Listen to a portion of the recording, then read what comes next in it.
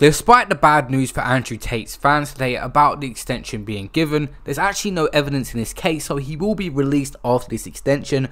As of the standing right now, they've brought nothing forward to convict him with. Today, we had the prosecution's office request to extend the measure of preventive arrest, a request that the defense considers to be obviously unjustified and totally exaggerated, especially in the conditions where we still maintain that evidentiary material is completely missing in the case, and what has been disseminated in the media is nothing more than a totally exaggerated and disproportionate interpretation of some harmless discussions from private environments of the respective persons, who were given a totally unjustified, therefore totally exaggerated interpretation. We have to somehow point out that after going through all the documents and all the criminal investigation material, our position is firm. There is no evidence to indict our clients at present. So as we said in our last video, despite this extension being granted, there's still no evidence despite them looking. They've got until roughly towards the end of February, and they'd have nothing. Then the Tate brothers, of course, are coming home.